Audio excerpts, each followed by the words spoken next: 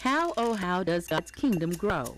By the sharing of a faithful few, not to mention some gospel tracts too, and new church plants sprouting all in a row.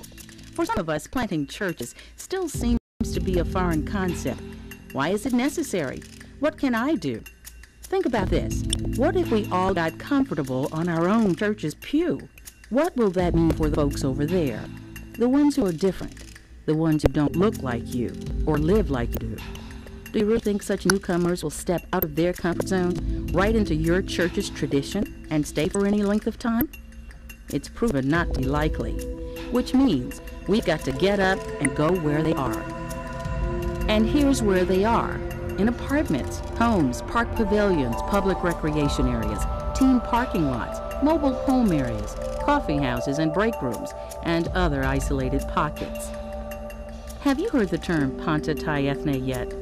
It's Greek, and it's a part of what Jesus said in Matthew 28:19. Go therefore and make disciples of all the nations. Panta Tai Ethne, all the nations. That is, all the people groups. In San Antonio alone, more than 4 dozen people groups have been identified. There are cowboy, rock, hip-hop churches,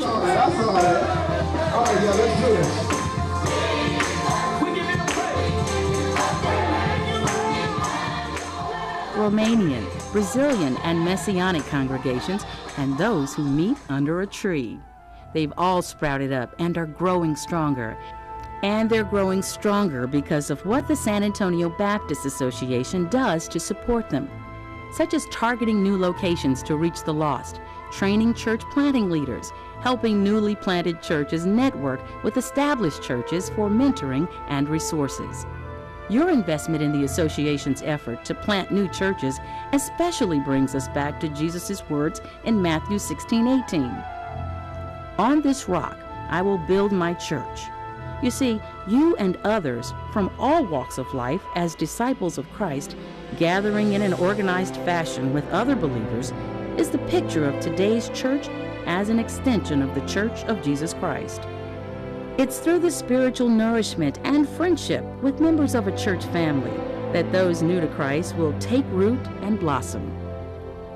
Using your own background and experience, or simply your compassion for the lost, you can help plant seeds of the gospel right in the midst of another culture, another ethnic group. That's where the ground is fertile for planting new churches, for making new disciples, and advancing the kingdom of God. We can make disciples of all nations, that is, all people groups, if we all take the money God has blessed us with and give a portion of it to help plant these new churches. Yes, overseas, but even more so, right here in our own backyard.